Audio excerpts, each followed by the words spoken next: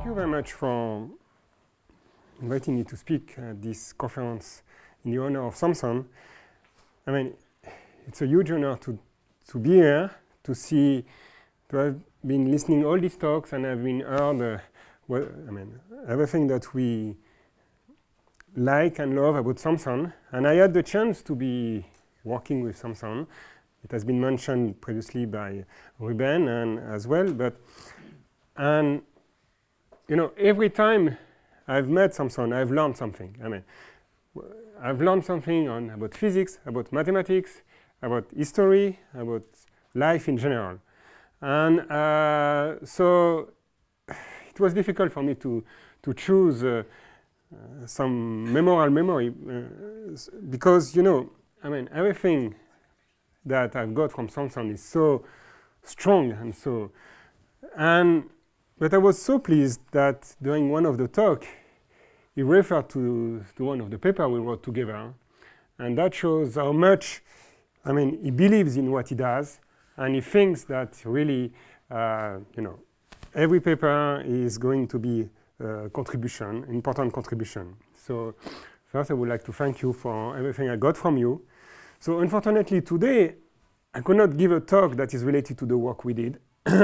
But I will give something that hopefully you will find interesting about a work that it's ongoing from for a few years now with Spencer Bloch that you see here, Charles Doran, Matt Kerr, and Andrei Novoseltsev about understanding Feynman integrals. And in particular, I want to make a few statements. Actually, there will be a theorem about Feynman integrals and mirror symmetry and how this goes together with the idea that Feynman integrals are period integrals. So as a physicist, my motivation comes from this. So motivation comes from particle physics. So this is the Higgs bump.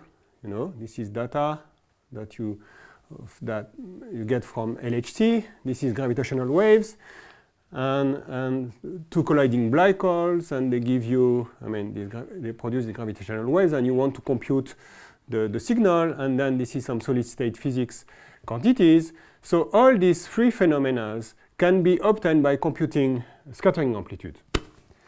So the scattering amplitude are quantities that tells you about, I mean, how these objects interact between themselves according to the rules of quantum field theory that is, you know, beyond the physics that you have. However, it's particle physics, here it's gravitational physics, and here it's as well some kind of particle physics, but at lower energy. So the problem is that these integrals are very, very complicated objects. And one way that people do it in quantum field theory, in particular the people who have developed a lot of these techniques for the Higgs physics, is to say that this function of many variables, like the energy of the incoming and outgoing particles, the masses, and things like that, can be expanded on as a finite sum of what we call master integrals. So you have your physical object here. Here you have some intermediate integrals that you call master integrals. Here are some coefficients, and here is some rational function of the physical parameters. And the point is that they should exist at every order in perturbation, a finite basis of integral. And depending if you want to look at Higgs physics, electromagnetism like QED, or gravitational physics, then the only thing you have to change is the coefficient.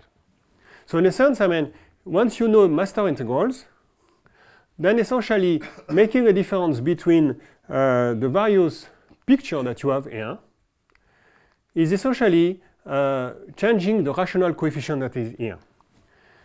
So I am insisting on this fact because this object, the scattering amplitude, are very, very complicated functions with branch cut, multi-valued when you change the energy in the complex plane.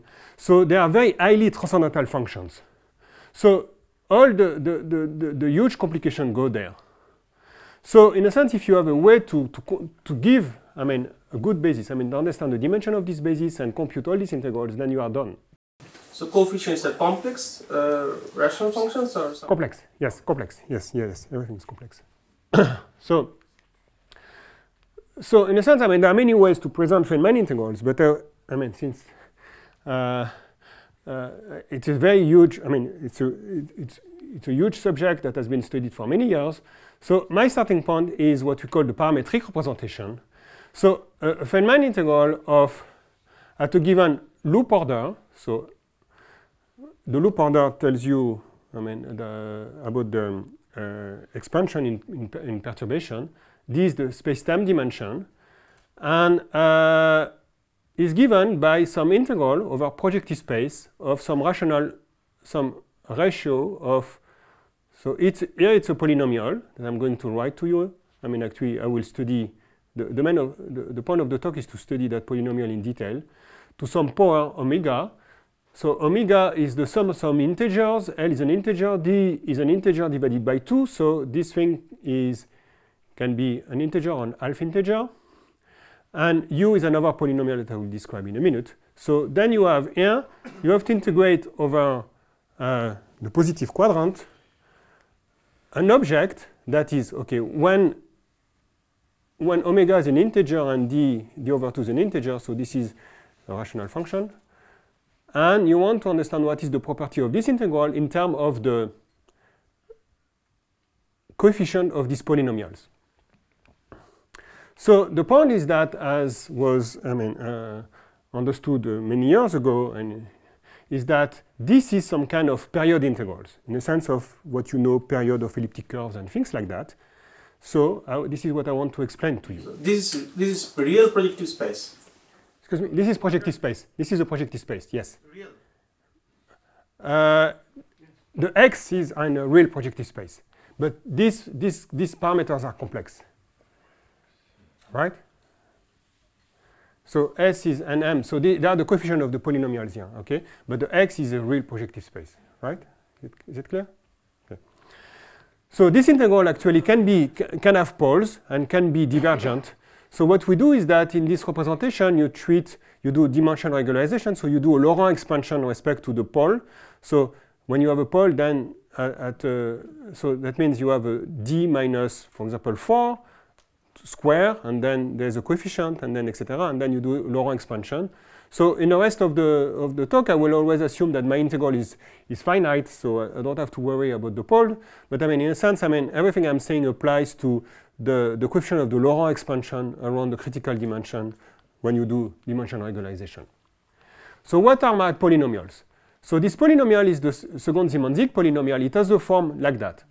So the mass of the internal particle that participate to your quantum field theory process appear linearly in terms of x. So this is sum 1 to m I square xi's. Here there's a u polynomial that is homogeneous of degree L plus u is homogeneous of degree L. It is composed by the product of the projective variable xi's, and the coefficients are 0 and 1. So there is no physical coefficient. So there is no mass, no kinematical parameter. And the v polynomial is an homogeneous polynomial of degree L plus 1, the product of the xi's, the projective coordinate, and the si's j are the quadratic, the scalar product between the external momenta. Okay? So the thing is that this guy is homogeneous degree L plus 1 in projective space Pn minus 1. So L is the loop order, n is the number of edges of your graph, and because, I mean, it's a planar graph, then you know that it has to satisfy a relation that there is the number of vertices is 1 plus the number of edges minus L. So that means I have a degree, I have the number of variables. From this I can deduce that the graph has the number of vertices of the graph. Sometimes they're divergent, this integral. So where is the regularization? The regularization is here. This is what I said. I mean, you do dim reg, you do an expansion in term, you extract the poles. And what I'm saying is that the residue of each of the poles, it's applied. It's a residue. I mean, there are always residues. I mean, the point is that so the thing is that if this is finite, okay, actually you can see as well this integral as a residue integral on the locus where f vanishes, but anyway. But when the integral diverges when, for example, d equal 4, so you do an expansion in 4 minus 2 epsilon, right? And the coefficient of the 1 over epsilon poles are the regularized object, and that applies to what I said. I mean, so there is no change. Just one more question. So this is after you rewrite as a Feynman parameter? Yes, this is the Feynman parametrization. X's are Feynman. Yes, this is the Feynman parameters. So the thing is that, as usual, Samson went a little further. So in a sense, I mean, indeed, this integral are Poincaré residues. So they are the Poincaré. You can see that they are the Poincaré residues in the form of along the locus where this polynomial vanishes. So the problem with this integral is that this object f equals 0 is an hypersurface in projective space, and it has a lot of singularities and non-isolated singularities. So it's very difficult to get a smooth geometry, and that makes the algebraic geometry very difficult. The other problem is that as well, this second semantic vanishes on the boundary of the domain of integration. So that means, you know, I'm integrating on the positive quadrant. So 1, 0, 0, 0, 1, 0, 0. They are all sitting. They are all on f. So f vanishes on the boundary. So that means if you want to see that as a period integral, you can't, because this is not a proper cycle. I mean, because there's a boundary, right? Because of this. So what you have to do is that, for example, in a case that I will describe, when the second semantic defines some kind of elliptic curve, the domain of integration, for example, is P3, so P2, so projective space in 3 variables. Your integral, I mean, the f polynomial vanishes at the corner of your domain integration, then you have to do some blow up, like that, so that then you avoid this point. So this means, in general, the claim is that all these Feynman integrals are period of a motif, I mean, or a Hodge structure, where what you do is that you look at the relative period. The relative period is to take into account this, boundary issue, once you have done the proper blow-up. So that means you want to understand what is the cohomology of that, the middle cohomology of that object. And the reason why you want to do that is that once you understand the middle cohomology of that, you know that there is an operator that is called the Picard-Fuchs operator. The Picard-Fuchs operator is a differential operator that acts on the physical parameter. That if this is a period, if this is a pure period, the Picard-Fuchs operator will kill the integral. But because of this relative thing, there's always an inhomogeneous term. So the thing is that it's very difficult to get this Picard-Fuchs operator. If you just look at the integral and try to do it, okay, so how do I compute it? It's a very complicated question in math and physics. In physics, there are many ways one can try to do it by using integration by part identity and things like that. But what I want to explain to you is that once you understand the geometry of this Hodge structure, this thing comes easy. I mean, both. The source term is a distribution? No, the source term is not a distribution. The source term is a graph with the reduced topology when you have collapsed an edge. So in a sense, it's another Feynman graph with one less edge. It's a boundary term. So it's not a distribution. So in a sense, I mean, this question of understanding what are these quantum field theory Feynman integral, I mean, you can put in physics in parallel what you want to do in math. I mean, in a sense, you want to compute the period. I want, as a physicist, compute this period integral explicitly, get numbers out of it. I want to understand the monodromy of this, which is the same as understanding the unitarity of the S matrix. I want to construct the system of differential operator, the Picard-Fuchs operator, which is, as I said, is related to what the people in QCD are doing by this integration by part method. And I want to understand what class of function. What are these integrals? Elliptic function, elliptic polylogs, automorphic forms? I mean, this is, in the case that I'm studying, I mean, you see everything, I mean, so far. And maybe you can be pessimistic and say you are going to cover, there is no genericity. At some point you will exhaust this class of special function, but who knows? So one very special case that I want, one interesting point of view is to look at this polynomial. So this polynomial, you see, it's a projective, it's homogeneous degree L+1 polynomial in projective space. Okay? And the same for you. So you have two homogeneous polynomial in projective space, yeah? And you want to compute an integral of that. So this is typically a GKZ type of integral, so Gelfand-Zelevinsky-Kapranov approach, where you look at an integral over some appropriate cycle of some product of polynomial in projective space, right?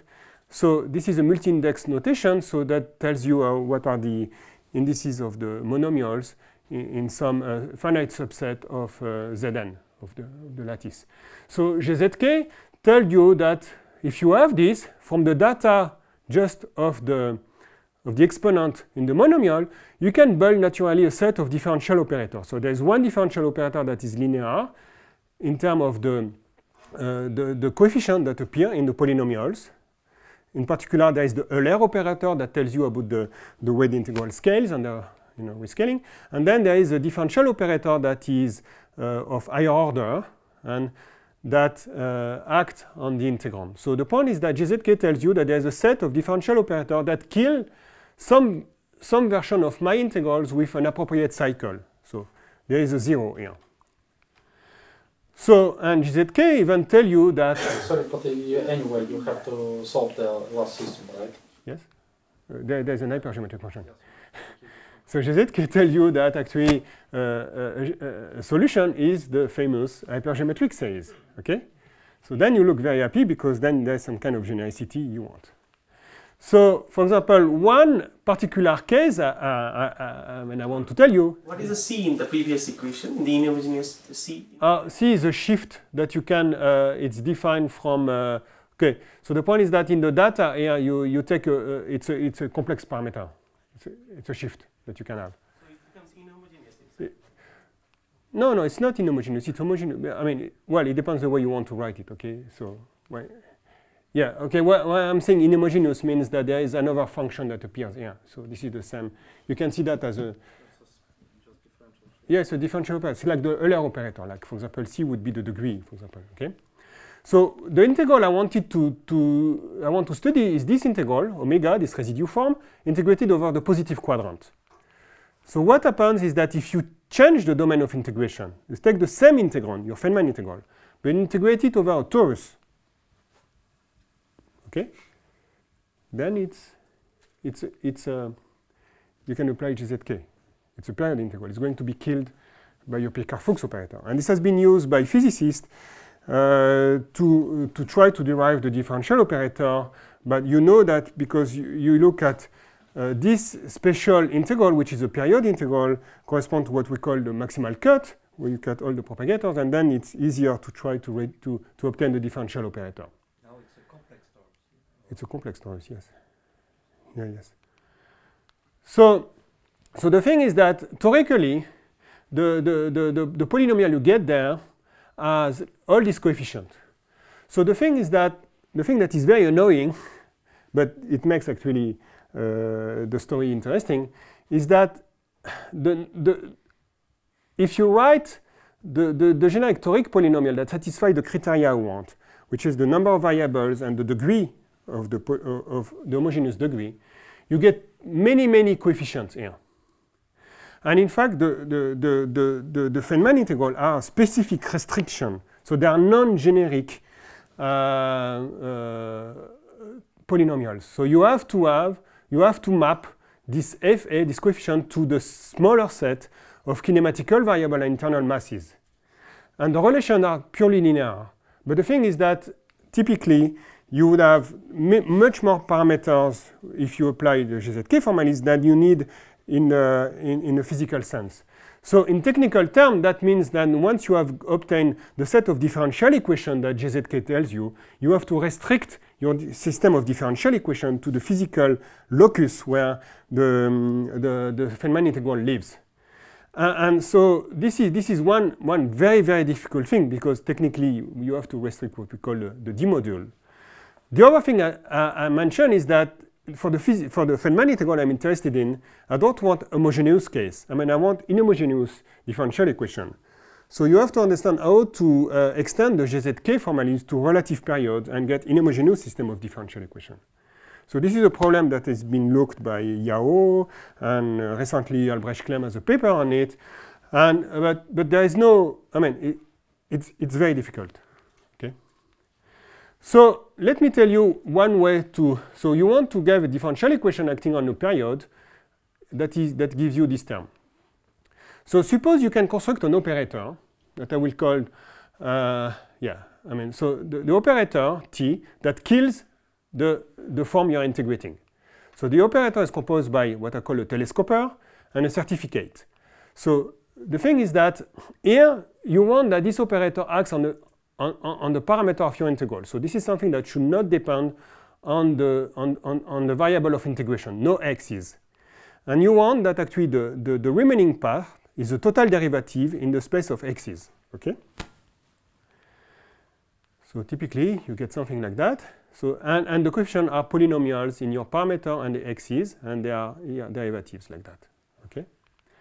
So if you do that, if you have such an operator, you integrate over a cycle, then this one goes through because it doesn't depend on the variable of integration. Then you get here a total derivative. And if you have something that is a pure cycle, then by integration by part, this has no boundary, and then you get bingo, it works. The differential operator kills the period. Okay? And essentially, this is the idea that physicists are using when they use the maximal cut to try to understand this Picard-Fuchs operator. In a case of the Feynman integral, because of the boundary, what I said about the intersection between the domain of integration and the graph polynomial, I mean, gives you an homogeneous term that is obtained by graph where you go to slices.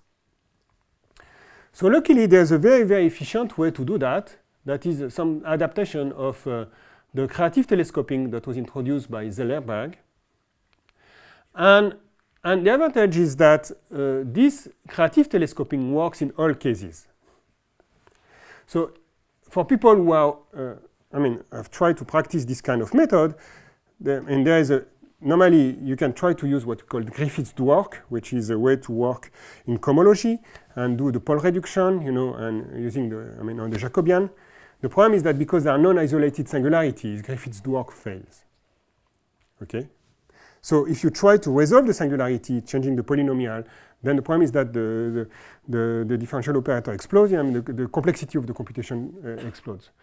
But creative telescoping is a way to go around this. And the thing is that it gives you a way to get the minimal order differential operator. So, for example, one graph that I like very much is this multi-loop sunset. So if there is only one loop, it's the one loop, and then there is here it's a 1, 2, 3 loop sunset, so or sunrise, the way you want to call it. It has one momentum coming, and three massive particles. So all these guys with n lines defines a graph of where the loop order is n minus 1. The degree of the second Ziemann-Zik is degree n. So you have a degree, the f equals 0 defines the degree n. F equals 0. So f has degree n in projective space that is Pn minus 1. So I'm going to explain that the f equals 0 condition for the sunset graph defines always a Calabi-Yau n minus 2-fold. So that means 2 loop is an elliptic curve, 3 loop is a K3, etc. The thing that is more tricky is that suppose you look at this 2-loop graph, which is called the kite. So the kite, you have 1, 2, 3, 4, 5. So you are in P4. The degree is 3 because it's a 2-loop. Then you have a cubic in P4. So actually, the thing that is extremely interesting here is that the cubic in P4 has been studied. Griffiths, Clemens in particular. The singularities of the Feynman graph imply that actually this is an elliptic curve that controls that graph. So all the geometry is an elliptic curve here. And if you just look at the case where you just have one incoming and one outgoing, so no external momenta here, it's even genus 0. So that tells you how you can get from a very complicated geometry, algebraic geometry, to the non-generic city of the Feynman integral can reduce the geometry. Because once you have the elliptic curve, then you win, because you know there is a canonical way to write the differential operator, and this is finished. Another 2-loop graph, which is very complicated, is that, for example, this one has you are in P5. It's again a cubic in P5. It's a cubic 4-fold. So what you want to study is the middle cohomology of this graph, and it's like a K3. So naively, you would think it's a K3. So the Hodge numbers would be 0, 1, 21, 1, 0. But the point is that there's a lot of singularities. And so the thing is that computing the transcendental lattice, is non-trivial. And actually, what kind of K3 is that? And if you find it's a K3 with Picard number 19, then again, you have an elliptic curve that controls the cohomology. So this is the idea of the so that means we have a conjecture, which is called the motivic mirror conjecture, which is short versions, so that every Feynman integral satisfies an irreducible Fuchsian system over momentum space. So this is the Picard-Fuchs operator. So this Picard-Fuchs operator is actually obtained from a pencil of Calabi-Yau varieties. And the thing that actually we are writing the paper on that is that actually we can interpret this thing in terms of mirror symmetry between Landau-Ginzburg model defined from the second Zimmermann graph polynomial and some weak Vanhove varieties where the mass parameter are exactly the Keller parameter. So it's a dimension of the Calabi-Yau. 3 dimension? I will show you. It depends on the loop order. It depends on the loop order, okay?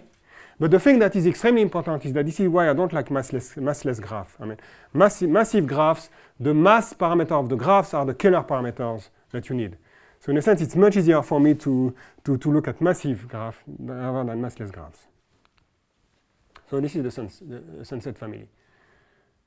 So the sunset multi-loop, the graph polynomial is this homogeneous polynomial, and the Feynman integral is this in 2 dimensions.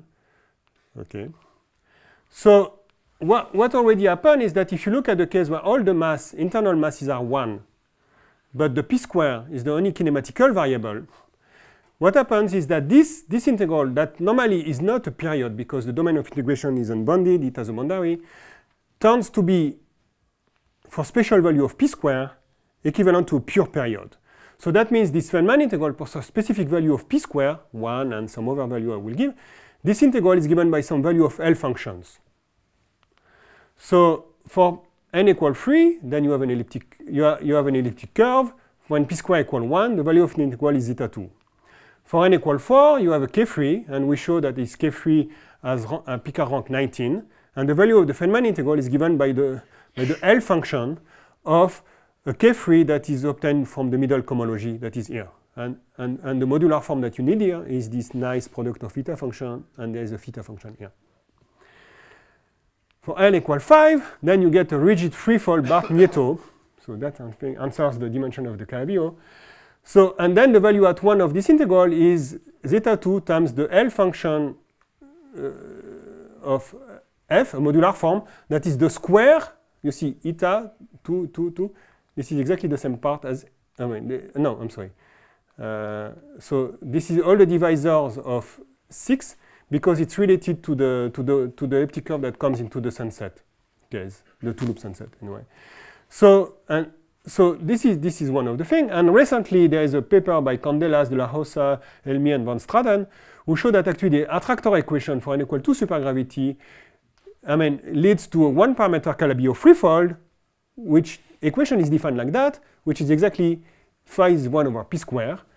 And for value of phi that is minus 7, oh, okay, p square is, well, yes, I think it's 5 minus 7, for example. This is again rigid.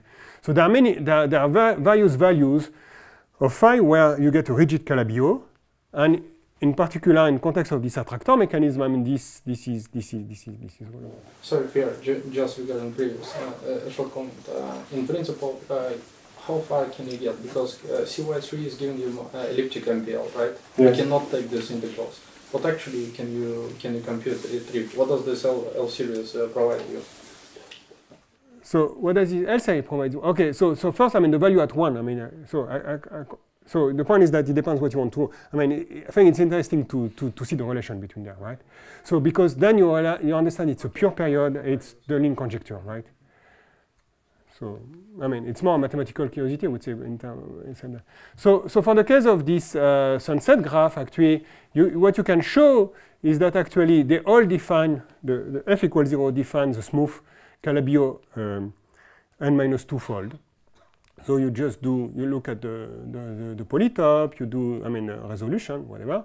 So, for example, okay, this picture doesn't go very well. So that was the picture I had. You do the blow up. So this is, for example, for the two-loop sunset, the cubic. It's a cubic in P2, and then you realize that torically, I mean, actually, this is DP6. So P2 blown at 3 points. I mean, the 3 point that is here. So this is the case I studied a long time ago with Spencer block. But in general, I mean, for all this family, I mean, you find that actually it's Neff, and so they're all smooth Calabi-Yau to a loop order. So what you do with that? So what you do is that actually, because you know it's a Calabi-Yau n minus twofold, then you know, I mean, you can compute the cohomology, the Hodge numbers. You can compute the Picard-Fuchs operator. So I'm going to show you some of them. And then you discover something very interesting, which is so far specific to this family of sunset integrals, but it's a very important fact.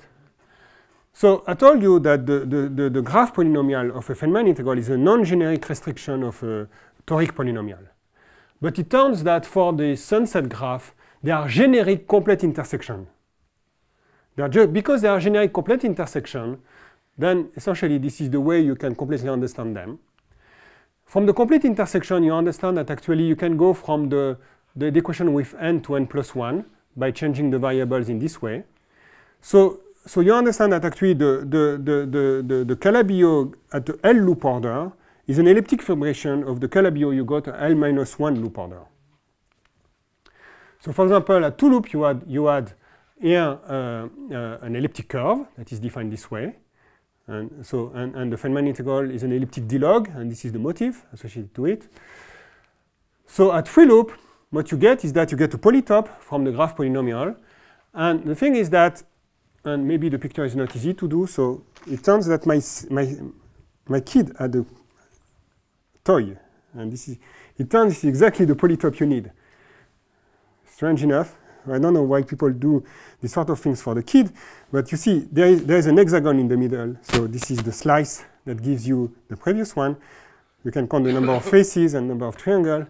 So what happened is that you see directly the elliptic fibration, that this 3-loop sunset is, you can see that an elliptic fibration on a 2-loop sunset, and that allows you to understand totally the type of K3 you get from this.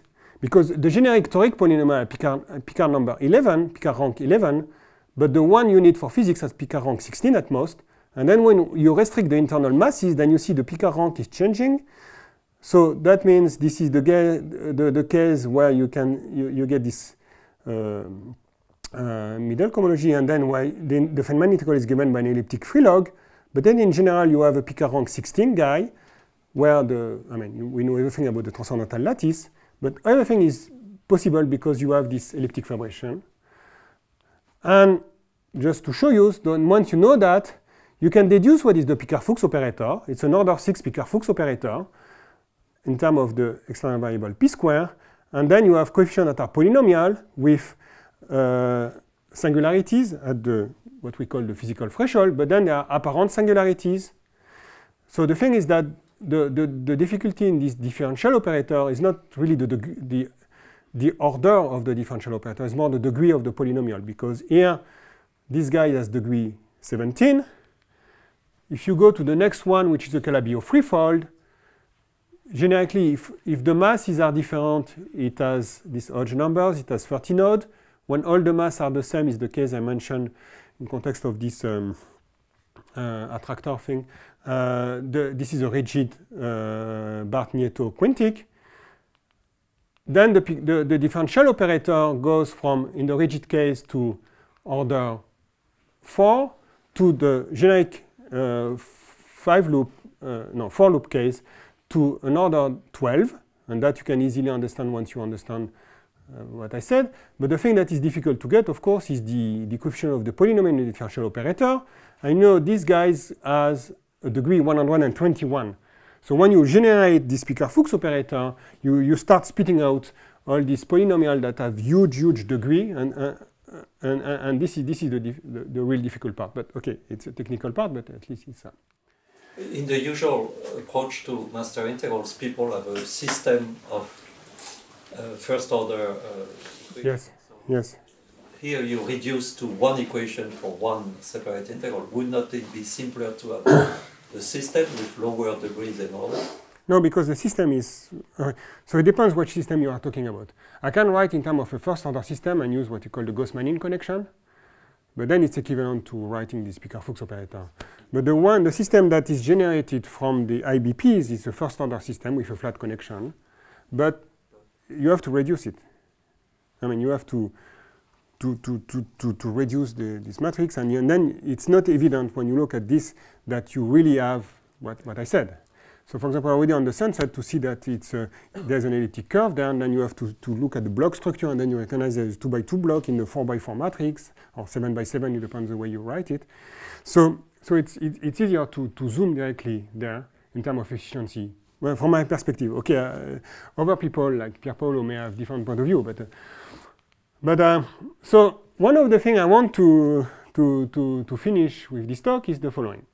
So I said that I mentioned at the beginning of the talk that I like the mass parameters because they are the Kähler parameters on the mirror side. So the thing is that let me take, for example, this case. This case defines an elliptic curve, right? So I have 1, 2, 3 mass parameters and a p-square. Okay, if you want, I can rescale it. I like to write it this way because p-square is the coordinate. I mean, it has to do with the coordinate at the center of the polytope, yeah, the hexagon for the dp6. But you see, once you define, when you go to the form, when you write this thing in terms of an elliptic curve, and you write the complex structure of the elliptic curve and the q's, you have lost track of what is m, the masses, right? Because I mean, everything goes into the transformation of this cubic in terms of a Weierstrass normal form, and then you deduce what is the period ratio. And so in the map, I mean, you lose explicitly, you don't see explicitly the masses m1, m2, m3, right? Because the advantage is that there is another representation that we found with Spencer and Matt, where all these masses are explicitly displayed in the expression for the when you compute the Feynman integral, which exactly is what you do when you do the mirror map. So the claim is that this two-loop sunset Feynman integrals is some period integral of the elliptic curve times a quantity, which is, people used to write it in terms of elliptic D-log, right? But here I'm going to write it in a form that doesn't look like an elliptic D-log, but has the very good taste of having this thing that is the powers of q, and q is m square. Okay, and then there is this factor exponential r0, which is actually related to the period of the elliptic curve through this relation. This is the Mailer measure, if you want to, the technical name. And then here there are rational numbers. And these rational numbers, I mean, so we give it, I mean, we compute it, and then when you look at what are these rational numbers, you realize that these rational numbers are exactly local Gromov-Witten invariant. So they are alternating signs, and they are rationals, and they grow like they should grow for Gromov-Witten. So the interpretation is very simple, and actually, what you can do is that you can take the sunset elliptic curve. You can do that for any loop order, but for the sunset elliptic curve, you take the sunset elliptic curve, you add 2 extra variables. What you do is that you build a non-compact Calabi-Yau freefold, which is an Ori-Vafa model. In a previous talk, it was mentioned in context of the work that Marcos Marinho and collaborator did. I mean, a case where there's a similar construction where the equation here was not exactly that one, because this one, has cross term between x1 and x2. So if you take the equation that is that has no cross term between x1 and x2, then you get the P1 times P1 model. But here, it's a more generic version. But then what you get is that you get here a non-compact Calabi-Yau freefold, from which you can compute the Yukawa coupling and things like that. And then what you realize actually is that actually this local Gromov-Witten invariant are exactly the one associated with this Calabi-Yau freefold. So, I mean, as we explained in the paper, but I mean, you can see as well. So they satisfy, they are genus 0 degree D Gromov-Witten invariant. So this is what you have the famous formula, the divisor 1 over d to the cube, and the little n's. Okay. So then you come to a point. I mean, say, okay, this is Feynman integral, right? I mean, so how is it that you get GNU 0 Gromov-Witten invariant just in computing a Feynman integral? I'm talking about a Feynman integral that is the two-loop sunset that comes into physical phenomena. I mean, QCD people use it, right? So, and so the thing is that what is the rationale behind that? So first, I mean, you have to understand actually that there are two aspects of that. So first, I mean, what I like in that formula is that, in a sense, it tells you exactly what happens when you change the mass parameter. It's easier than, and the formula generalizes to any sunset order. So in a sense, it allows you to start answering the question: what is generic about sunset Feynman integrals? So at two loop, you have elliptic D log. Then at some point, you have elliptic 3 log. But then what? What are the class of functions? So we are not asking this. I'm just giving a formula in terms of Gromov-Witten invariant that tells you a way to telling that when n is different from 3, what is the right-hand side, and you can evaluate it. So this local Gromov-Witten invariant in general are difficult to construct because the next loop order I have to construct fourfold based on the K3. So one of the things we realized is that actually you can relate this local Gromov-Witten to a relative Gromov-Witten invariant when you look at the relative number to the dp6, which is the base that I use for the sunset, and the divisor. And the advantage is that these numbers are much more easy to compute by localization. So this is one thing. So because of to any loop order, then you can apply localization technique to compute this GNU 0 number and then tell something about the Feynman integral. The other thing that I want to tell you is that, so there is a notion in mathematics, I mean, about mirror symmetry between a Fano n-fold, n-1 fold, and a Landau-Ginzburg model, okay? And the thing goes like that. So the thing is that it tells you that the period, you have to equate two periods. So the statement is that the Gromov-Witten theory of the Fano side should be related to the Hodge theory, which is the one I described, on the other side, by equating the regularized quantum period to the classical period defined from the superpotential, okay, so the second Ziemann-Zig, okay. So this integral, where gamma is a cycle, is precisely what I call the maximal cut. So in a sense, I mean, this is exactly the expression for what I call the maximal cut of the sunset integral. So now you see that actually the special property of my sunset multi-loop integrals is in fact an incarnation of this mirror symmetry between Landau-Ginzburg and Fano. So you take for the Landau-Ginzburg superpotential the graph polynomial, which has this form. It's homogeneous of degree n in Pn minus 1, and then you can compute the central charge by, it's easy, is this. And this is exactly the same statement as I told you that you can prove that actually all this f equals 0 defines Calabi-Yau n minus 2-fold. So then I can use the mirror symmetry to evaluate my Feynman integrals. So the theorem is the pencil of the sunset Calabi-Yau n minus 1-fold Landau-Ginzburg model to weak Fano. So specifically, if you restrict to the all equal mass case, then what you have is that the relation goes, is a very simple relation to the product of P1s. And in a sense, it kind of clarifies something about the nature of these Feynman integrals. And in a very surprising way, because it's more rich than what I was expecting at the beginning of trying to get a new approach to computing Feynman integrals. So the thing is that you can ask if I can do overgraphs. Yes, I can. So the sunset is this. So the sunset, you take a one loop bubble, then you make a middle line. It's a two loop, and then you keep adding lines. Okay. So there's a natural structure, And I said the natural structure implied that there is a natural elliptic fibration between these guys, and they're all Calabi-Yauxs.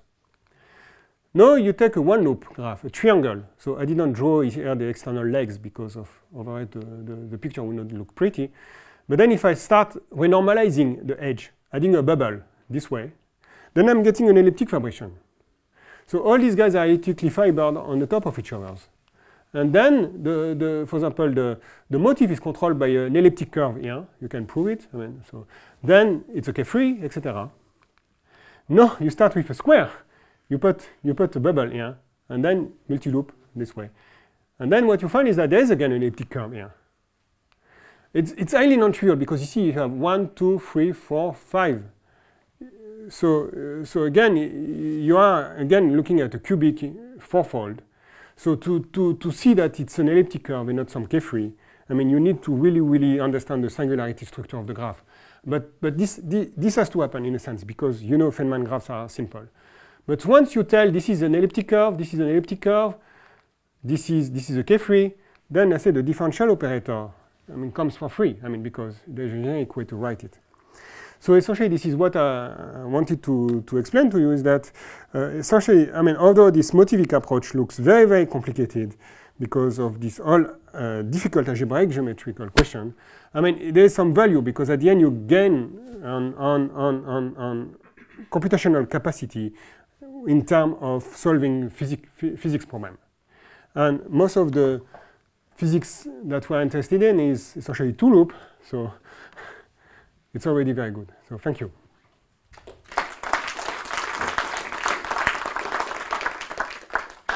Yeah, any questions or comments? The sunset graphs, Yes. if I view them in X space, it's just the product of Bessel functions. Yes, in 2 dimensions. In 2 dimensions only. Because this is... Product, I mean, it's a product of range function in any dimension. Yes. Oh, it depends what you... To understand. So here, this very beautiful story is about the Fourier transform of a product of Bessel functions. Okay, so... No, but that's an important one. So what Thibault says is that you can write... Okay, I'm going to write it. So this is 2 to the n minus 1 x.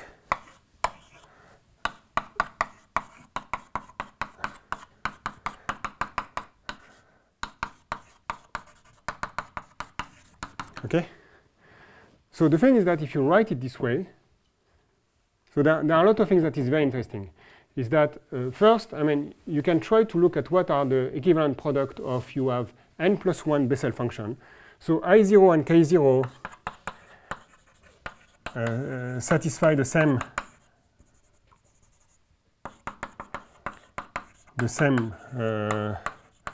second order differential equation.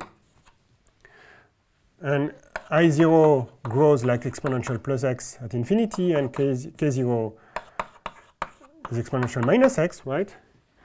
And the other cool thing about that is that I0 of z is 1 over 2 pi I t equal 1 exponential minus z t plus 1 over t dt over t, and K0 of z is 1 to infinity z t dt over t. So this is the same integrand, you just change the boundary. So it's exactly the same story as what I said. So there, you see it there. And this is fitting on the nose on these exponential motifs that Fresson and Jossen has been studying recently. So in a sense, I mean, this is, you have the classical period, in the sense of classical period à la Deligne or whatever, so when, like period of elliptic curves, and then you have these objects that are non-classical period, that are exponential, the period of exponential motifs. So the fact that actually some of the properties I told you are related to actually Bessel moment. So all the kind of integrals that are Bessel product you can study. And the thing is that when you write it this way, there are a lot of interesting number theoretical statements you can make. But where's the algebraic geometry? So where's the elliptic curve there? So the thing is that, and this is where Broderst is really not only a master, he's a god into that, he knows how to put all these integrals into some matrices and then recognize that actually it's associated, I mean, with special property when p squared takes very, very rational values. So this is an approach. And it's quite efficient because numerically you can compute very well. Getting the telescoper is easy because it's a one-dimensional integral. But you don't see the geometry there. So. I0 and K0 are the classical Bessel function, and I0 and K0. Yeah, there are the two Bessel functions that are just the one. So this one is log at z equals 0. This one is regular. Yes, the answer is yes. Sure, yes. So the thing is that what I want to say is that yeah, okay. So there is one version of the integral actually that exactly computes the I function for the that you need for the mirror symmetry. Yes. So is it a theorem?